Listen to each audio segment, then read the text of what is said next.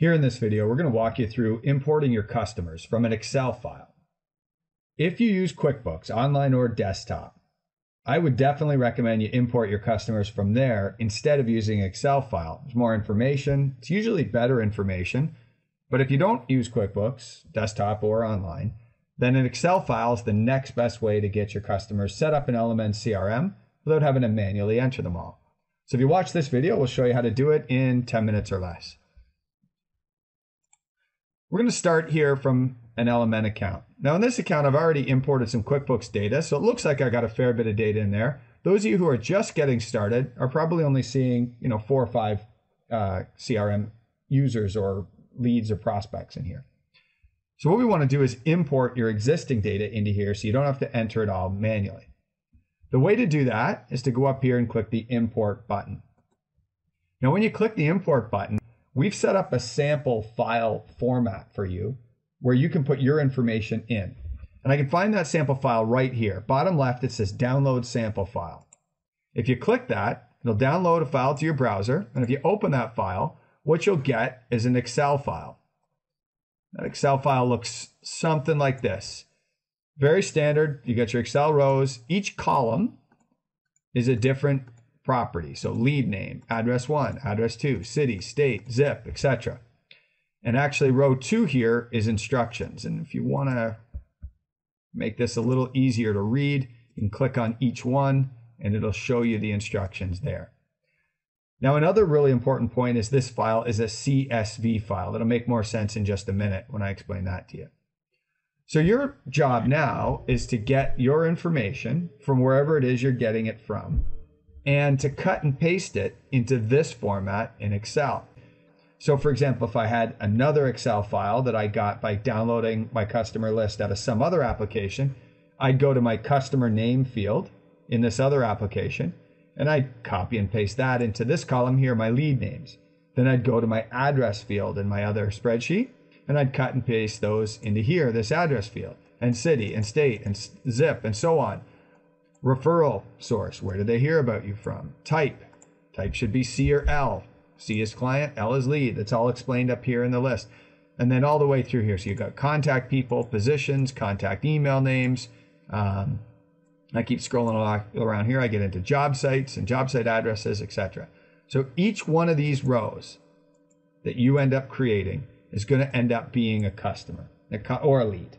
A customer or a lead can have, at least on the import level, one contact person imported and one job site imported.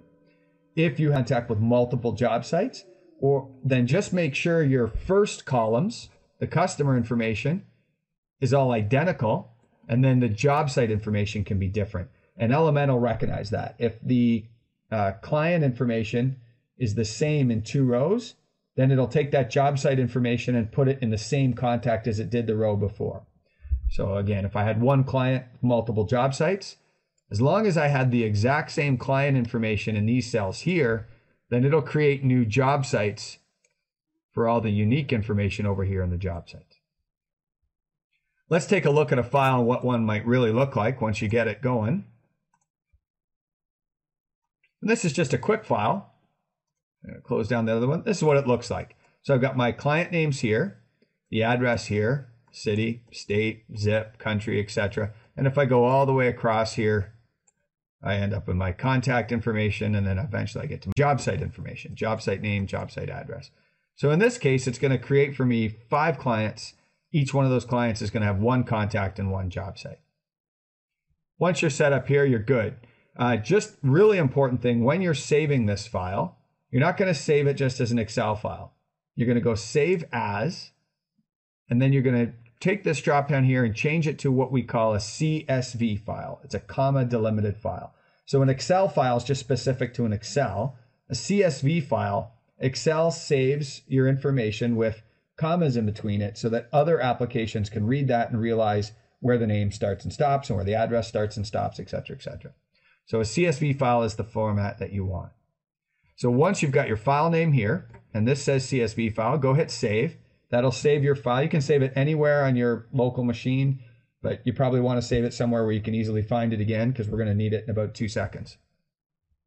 Once you're saved, I already have, Close that down, and now I'm back into this LMN screen for import contacts. So I've got my file, it's ready to go. Now I just want to use it. So here under the import file, I'm going to go choose file. I'm going to click that button. Now I'm going to find the file that I just saved. Import files, and if I go date modified here, oops, it'll be under my CRM. And there it is right there, one import test. So I'm going to click that and hit open. So the name of your file will appear here. You may get warnings. In this case, my warning's not a big deal. It just says some of the values in spreadsheet doesn't match the information already in your database. These new values will be added. Actually, what this is telling me is that I've used tags that aren't already in my database. It'll add those tags for me. It's kind of a good thing. Now I'll just go down here and hit import.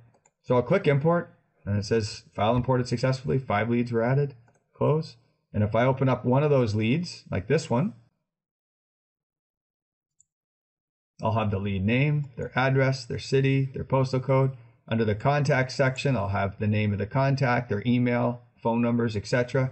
And under the job sites, I'll have the name of the job site address, city, state, postal. And that's another way of getting your customers or clients from other applications set up in LMN in just a few minutes.